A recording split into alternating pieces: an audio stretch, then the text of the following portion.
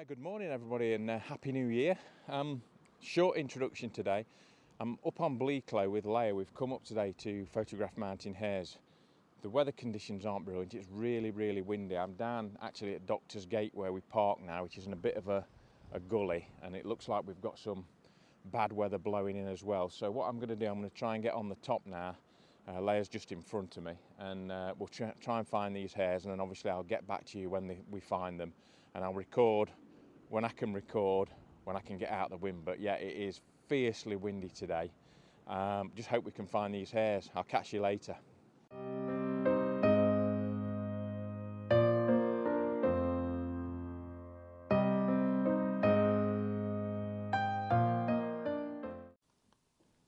Right, so where is Bleaklow? Well, if we take a look at Google Maps here, you've got Sheffield and Manchester, and trapped in between is the Peak District. So if we zoom in a little bit closer, here you've got the A57 which runs from Sheffield across to Manchester, and this here is the Ladybower Reservoir. So if you want to travel to this site, what you need to do is get on the A57, up the Snake Pass Road, which most people know it as the Snake Pass rather than Snake Road, and as you get to the top here, I think you're at about 1600 feet, you'll cross the Pennine Way. So this is the Pennine Way.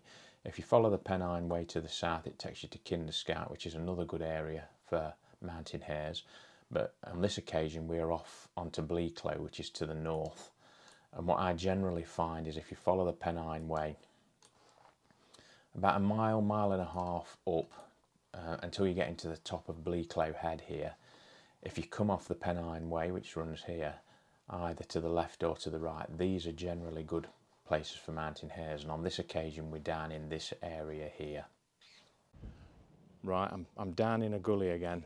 As you can probably see, we've got a little bit of sun coming through every now and again, but it's always threatening to absolutely tip it down.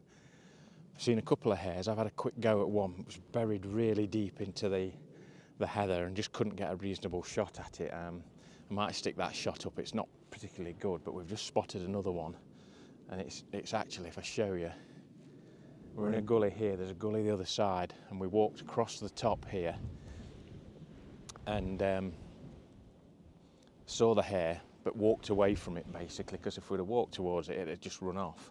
So what we've done is we've come away from it, and now what Leia's trying to do, because it's his turn, is to try and creep over the top of this little hillock here and get some shots, and the hare won't know she's there. So hopefully she'll be able to do that, and then obviously then the next one will be my go. But it's nice to actually see some up here and find them. I came up about 3-4 weeks ago and never saw a hare. It was very snowy at the time, but I don't know, I just could not find them at all.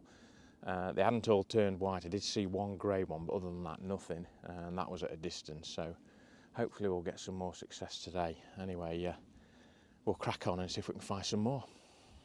Right, hello again. I'm down in one of these little gullies, literally just the other side of this bank in here. I can show you just there. There's a mountain hare, so what I'm going to have to do now is try and get over the top of this banking and take some shots. So what you tend to do in this sort of terrain we've got here, it's basically loads of gullies between peat hillocks, if you like, some of them covered in heather, some in grass, mainly completely saturated and wet through. So when you generally see a hare, it might be 100 metres ahead of you, and at that distance it's quite happy to just sit there. But then your task really is to try and navigate your way through all these little lanes of gullies, which, you know, don't run left to right and up and down, they're all over the place, twisting and turning, and then try and bring yourself out as close to the hare as possible without being seen, with only sort of one banking in front of you, which is what I've done here. So now what I'm going to do is just going to try and make my way over the top of here.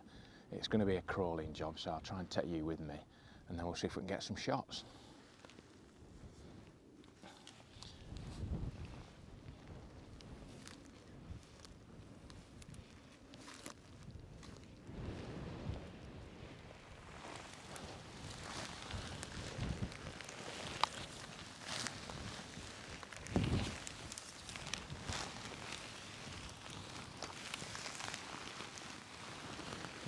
waters are quite dry for a change.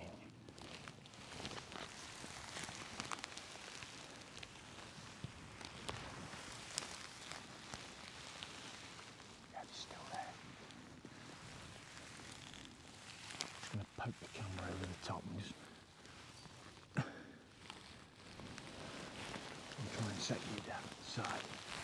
Seems to be quite happy. He's still probably about 25, 30 metres away.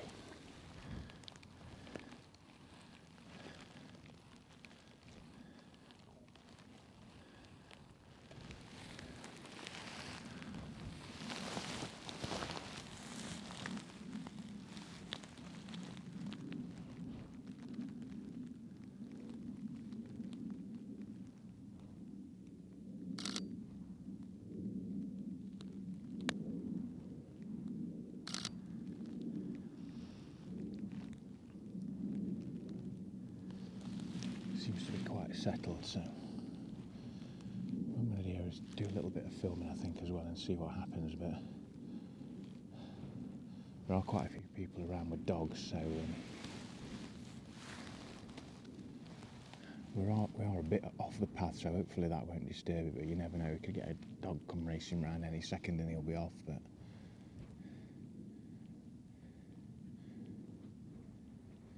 it does seem to be quite settled, and it does show up nicely against the black peat. Obviously it's not ideal conditions for these at the minute. They would really like it to be nice deep snow, and then as I found out to me cost last time I came up here, you probably wouldn't see them at all.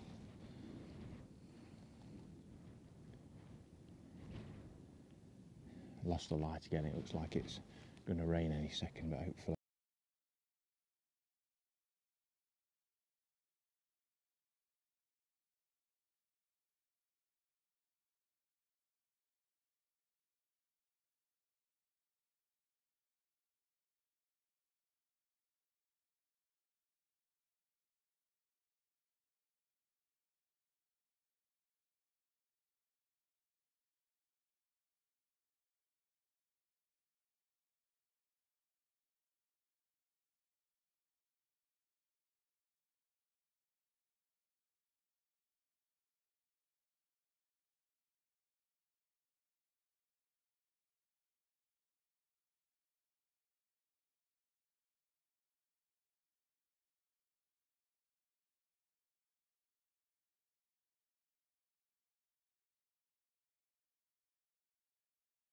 Down out of the wind again. I hope the wind's not affecting the audio too much today. I just thought it'd be useful really to show you the terrain that we've got up here on Bleaklow.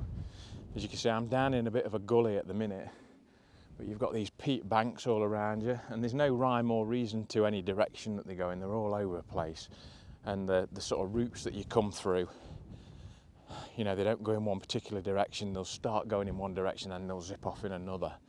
But my technique for finding the hares is basically what I'll do is I'll be coming up these gullies, but occasionally what I'll do is I'll come to the top of one of these, and especially at this time of year when the hares have turned white, but you've got no snow. Apologies for the audio, but you can often, when you get to the top of one of these, you can look sort of 200-300 yards into the distance, and you'll often see a white blob tucked underneath one of these peat bankings. That's often the case anyway. They obviously see you, but once you've seen them, what I generally try and do is try and see where these gullies are leading to get as close to the hare as I can, and then come up the other side of the banking that's across from it. And often when you do that, I mean, if you try and walk towards it and you're sort of walking over the tops and back down in the gullies, it'll be gone. But if you can actually work out the pathway of the gullies and work your way towards it, and then try and come up, sometimes it doesn't work, because what happens is, if it's a long way away, you often find that you can't remember exactly which, because it all looks pretty much the same up here where it is, and you'll often come up in the wrong place or too close to it. But that's my technique anyway for getting as close to it as I can. And then once you're there, if you sort of slide up, you're going to have to do a bit of crawling. Often the hare will just stay there, it'll be really relaxed, and most of the time I can then reverse out of there when I've got my shots and leave the hare where it is. So sometimes, as I say, anything, if there's dogs or anybody else around, they can just race off. But that's my technique for up on Bleaklow anyway. So if you're going to come up, you know, I could recommend, you know, that's sort of what you need to be doing if you want to get close to these mountain hares. I'm going back down. Can't see one from here actually, so Leia's scouting around in another area, see if she can see any, so she'll give me a shout if she sees one. But I think the weather is closing in, it is quite moody, I think is the expression I'd use today. So I'll catch hold of you in a bit. Now I was saying that I came up here in beginning of December and we'd had some snow up here, and I had a terrible time, couldn't find any hares at all. But coming up here today, I found them in exactly the same place as I expected to find them in December. The only difference was the snow. And I know what you're going to say to me, oh well, yeah, that's because they're white and the snow's white. In my mind, I was being exceptionally alert trying to find these hares. What I think the problem was is because it was so difficult walking conditions, and the actual path that you walked up onto here was like 1.5 meters deep in snow, and you could see where people had put their legs through and fallen through. It was, yeah, pretty hard going, and you had to be very attentive on how you and where you were walking. I think what that caused is when you're doing that, you just lose that little bit of edge when you're looking for the hares, because you concentrate, your full concentration is not there. And if your full concentration is not there, it's only a second and you've walked and that hare's seen you and gone or whatever, and it's as if it was never there. So yeah, I think that was the problem in December. I think they were here, but I needed to really, what I should have done is confine myself to one area, got to that area and then just really, really concentrated, and rather than trying to get to all different areas and thinking I can't find them. So, but yeah, it's been really good today. Really good to see a few hares and know that they're still up here, really. Right, I think we've lost the best of the light today, so I think we're going to head back down to the car. What I would say, if you're going to come up and do this, obviously there's only certain times of the year that you can do it. We've come off the path and we're wandering around among all these peaty dune areas, should we say, and grassy areas. Obviously in the springtime you'll get a lot of nesting birds up here like curlews and golden plover, so and then in those instances you've either got to stick to a path or be very, very careful and know what you're doing. So this time of year is not so bad because there's only really the hares around. We've seen a couple of ravens actually, I think, just over the top of the ridge here. I was hoping they were going to circle back this way, but I think they've gone into the wind that way. We're going to make our way back to the path now, then back down to the car. Hope you've enjoyed this video.